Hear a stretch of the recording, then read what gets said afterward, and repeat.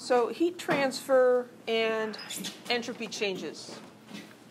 So we know that water freezes at temperatures that are below 0 degrees Celsius. When water freezes, how does that change the entropy of the water? It goes down because the solid is more orderly than the liquid. Is that process spontaneous? Yes, it is.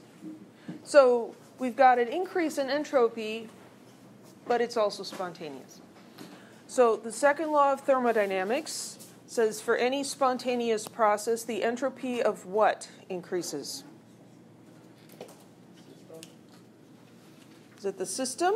Well, if it's the system, would water freezing at below 0 be spontaneous?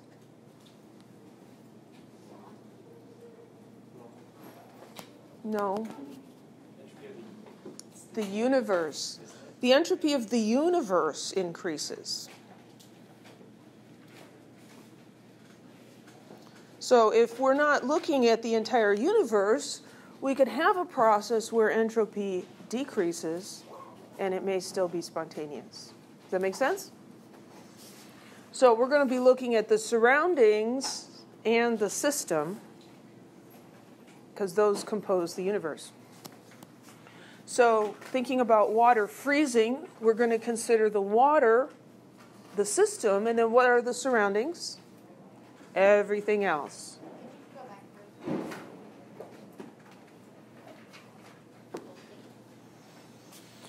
So everything else. So the second law of thermodynamics says that I wish, let's maybe do a lecture on Murphy's Law. Right? Where is that? Murphy's Law. If something can go wrong, it will. Right? That's what I live by. Technically, anything is possible. Anything is possible. This is true. So the change in entropy for the universe has to be positive for a spontaneous process. Well, it's always increasing, right? Spontaneous of the universe. Yeah. Let me go back and read that. For any spontaneous process, the entropy of the universe increases.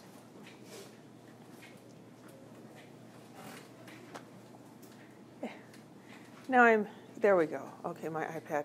Okay, so the change in entropy for the universe is equal to the change in entropy for the system plus the change in entropy for the surroundings. Makes sense. The universe is composed of the system and the surroundings. So we could have the entropy of the system decreasing as long as the entropy of the rest of the universe, the surroundings, increases. So how or why does freezing water increase the entropy of the surroundings? Well, freezing is exothermic, right? What does that mean? It releases heat. So energy is being released. Where does the energy go? Into the surroundings. It is dispersed. Entropy is a dispersal of energy. So the surroundings, because they're getting heat and that heat is being dispersed and spread out, the surroundings are experiencing an increase in entropy. So here we have our system is decreasing in entropy as the water freezes, but that's causing an increase in entropy for the surroundings, and the sum of those is a slight positive, a slight increase in entropy. You okay with that? Now, freezing of water is spontaneous below 0. Is it spontaneous at 25 degrees Celsius? No, it isn't. So there's a temperature dependence, right? The magnitude of the change in entropy for the surroundings, due to that dispersal of energy, is dependent on the temperature. The greater the temperature, the smaller the increase in entropy for a given amount of energy being dispersed. Because entropy and energy, they're very different. Entropy is a measure of energy dispersal, and the units are joules per Kelvin. So temperature has an effect on the amount of entropy. So if we look at water freezing and we see that the change in entropy for the system, the entropy is going down. The entropy for the surroundings will be positive and large at low temperatures, so that will offset the decrease in entropy from the water changing into a solid.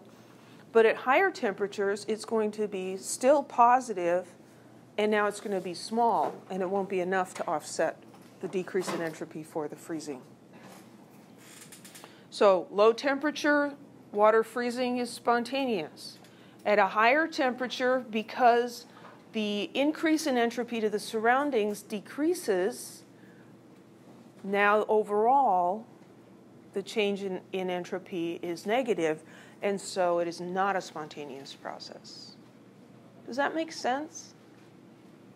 So, just to clarify, we're only talking about if the temperature of the surrounding is higher than 0. We're talking about the system and the surroundings being at a higher temperature. Because the system's going to be giving off more energy at a higher temperature? Well, More heat on that this. temperature? So the book uses this analogy about receiving $1,000, right? If you're a millionaire and someone gives you $1,000, you're like, oh, that's nice. Doesn't make much of a difference. If you're a 9-year-old who counts pennies and someone gives you $1,000, that's huge, right? So if the surrounding temperature, if the surroundings are at a low temperature, then putting a little bit of heat into them causes a large change in entropy. If the surroundings are at a higher temperature, higher overall thermal energy, adding more energy to that doesn't make much of a difference.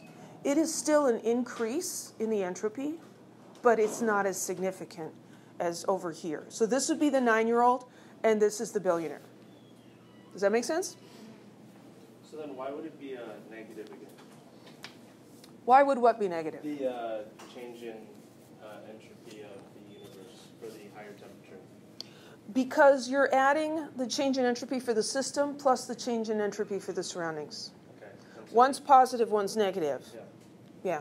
And so in this case, the negative one is larger. So on the previous slide where we were talking about how they would both be positive, but the temperature dependency just minimized, because in that sense it seemed like they were just... Well, this is negative. Yeah. This will be positive either way, but it will be large or small depending on the temperature. Any other questions?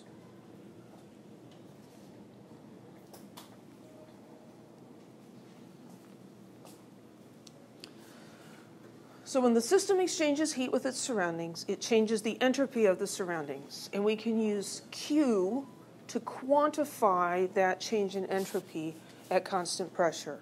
So Q for the system, that is the heat being gained or lost by the system we're looking at. And it's that heat being dispersed into the surroundings that causes the entropy of the surroundings to increase.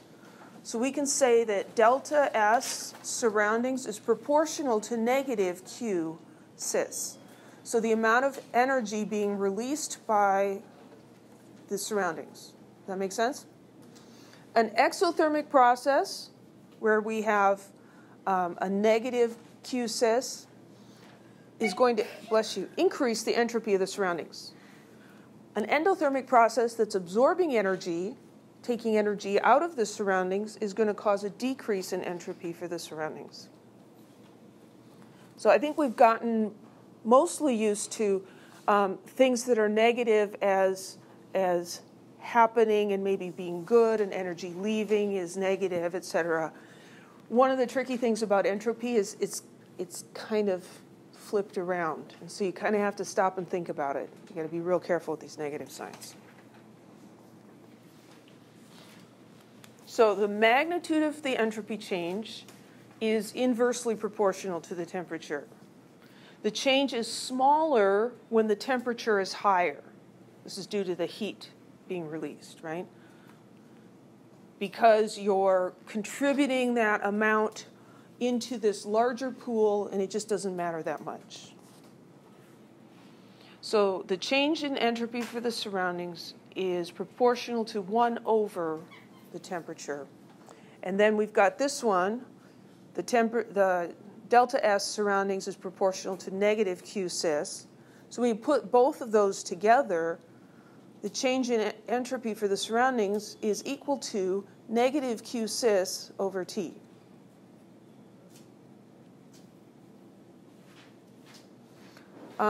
If we're using conditions of constant P and constant T, constant pressure, constant temperature, then the change in energy of the system is the same as the change in enthalpy, delta H, for the system.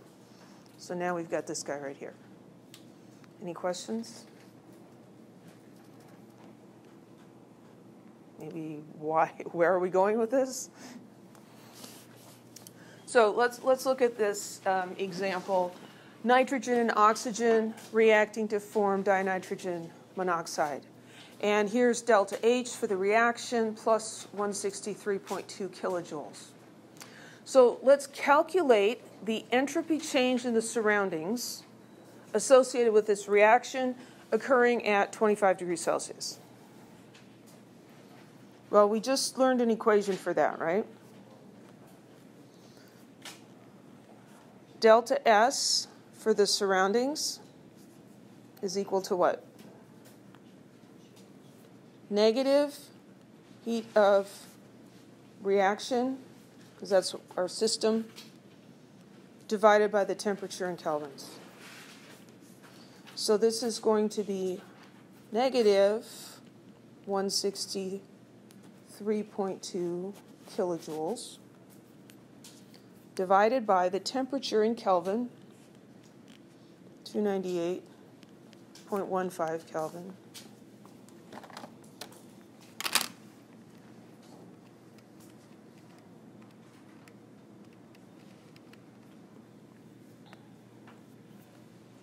So this is negative 0.547375. That would be units of kilojoules per Kelvin. That's not our standard unit, is it? So and it came out to be kind of an unpleasantly small number, so let's go back and fix this, and instead of K, I'm going to write times 10 to the third.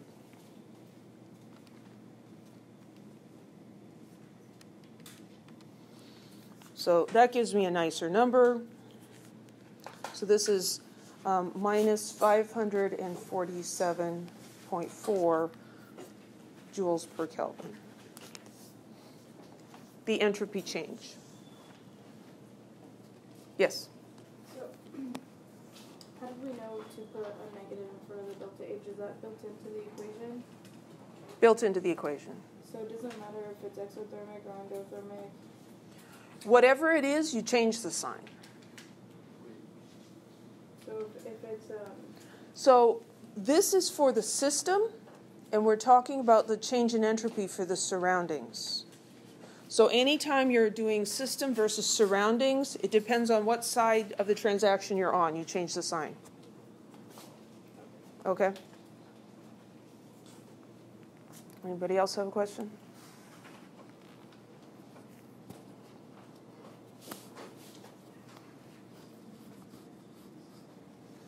Because this is an endothermic process, right? Energy is going into the reaction. Where's the energy coming from? The surroundings. So is energy being dispersed into the surroundings? No, it's being pulled out of, it's being concentrated into the reaction. That's a negative change in entropy. The entropy of the surroundings are going down, right?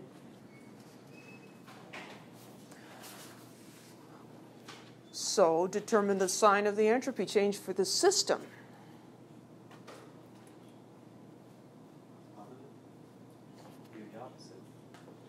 So the change in entropy for the system is not related to delta H. So Well, The entropy is going down. let's look at the chemical equation. How many moles of things do I have here? 3. And how many moles do I have over there? 2. So entropy is going down. So the entropy is going down for the system. Right? So the sign of the entropy change for the system is negative.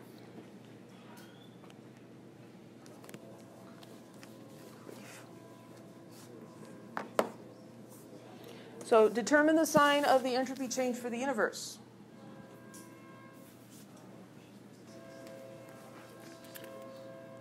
Well, it's the system change plus the surroundings change. They're both negative, right? It's going to be negative. So is this going to be a spontaneous reaction? No. Not spontaneous. It's not spontaneous because the entropy of the universe is decreasing if this happens. And the entropy of the universe cannot decrease. It's only spontaneous if the entropy is positive. If the change in entropy for the universe is positive, the reaction will be spontaneous. If the change is 0, it's basically at equilibrium and nothing's really going to happen. Yep. So then just because the system's gaining energy, in this case from its surroundings, doesn't mean that it's going to have a positive Entropy. Nope. Okay. Nope. So you want to think in terms of, so like with looking at the chemical equation with the ways that it can be arranged, is that?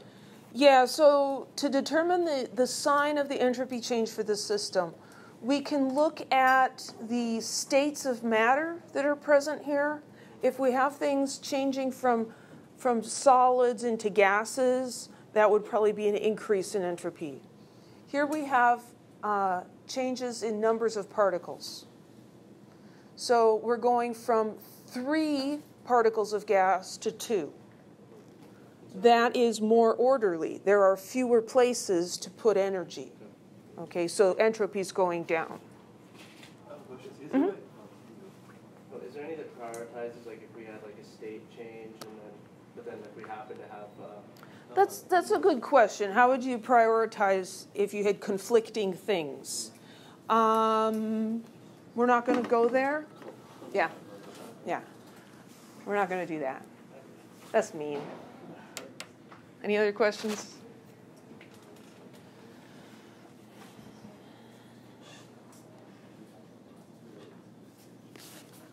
Is that the next? Yeah, okay. So here's something we can talk about. Do biological systems contradict the second law of thermodynamics? So they're taking energy from their surroundings. They're synthesizing large, complex biological molecules. So plants and animals tend to concentrate energy, not disperse it. How's that work?